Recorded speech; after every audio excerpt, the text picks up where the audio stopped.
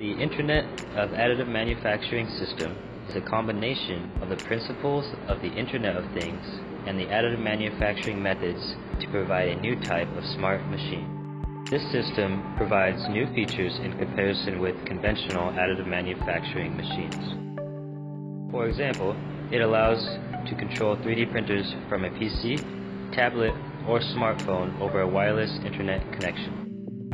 In an industrial environment, a rack of 3D printers can be configured, controlled, and monitored by a single operator and by multiple users concerned in the manufacturing process, such as the operators and engineers who can supervise the fabrication process.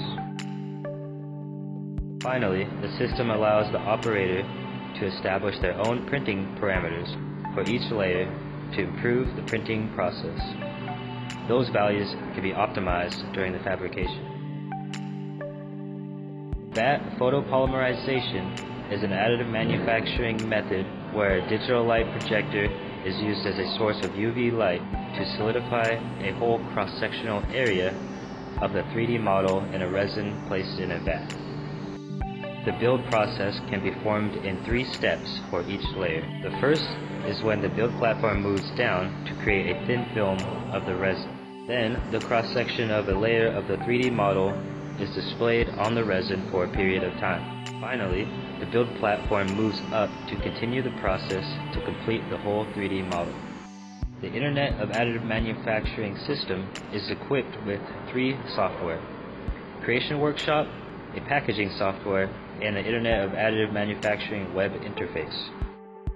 Creation Workshop is used to slice the 3D model into a set of photomasks that contain the cross-section for each individual layer of the 3D model. The first step is to import the STL file that will be printed, and then press the slicing button. As the result, the object has been sliced into layers. The packaging software aims to combine the set of photomasks and printing parameters saved in a .txt file into a zip file. Therefore, the photomask must be imported into the software. The slider bar can be used to see the individual layers of the photomask. Then the script file, which contains the default values of the printing parameters, must be selected. A picture of the 3D model can also be added to the file. Finally, all the information is saved into a single file by pressing the zip file button. The Internet of Additive Manufacturing web interface is used to configure, control, and monitor the manufacturing process. It is opened by typing the IP address for the machine into the web browser.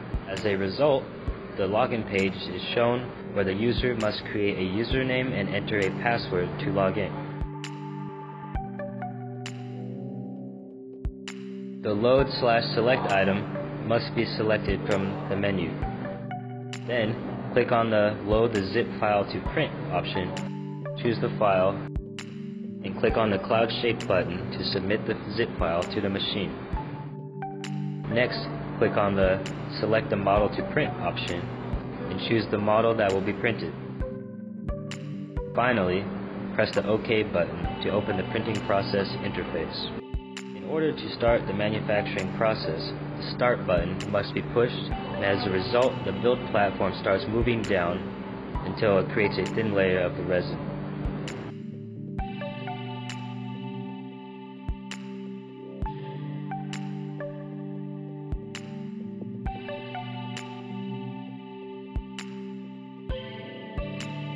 Then, the platform moves up and down to build each layer of the 3D model.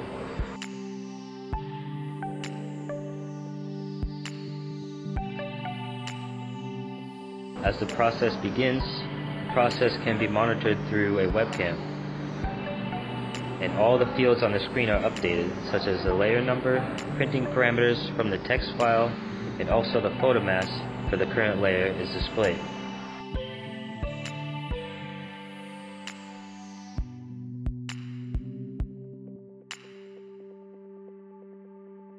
However, as explained before, the Internet of Additive Manufacturing system allows for modification of the default printing parameters during the printing process.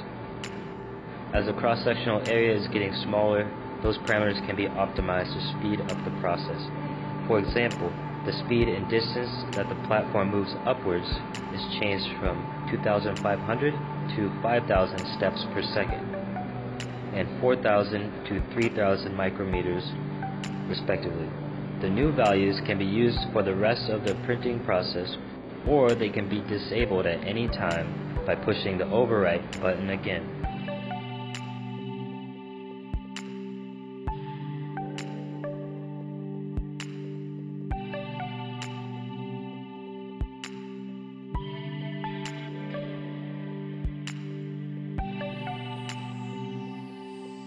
Finally, the model can be removed from the build platform to begin the post-processing stage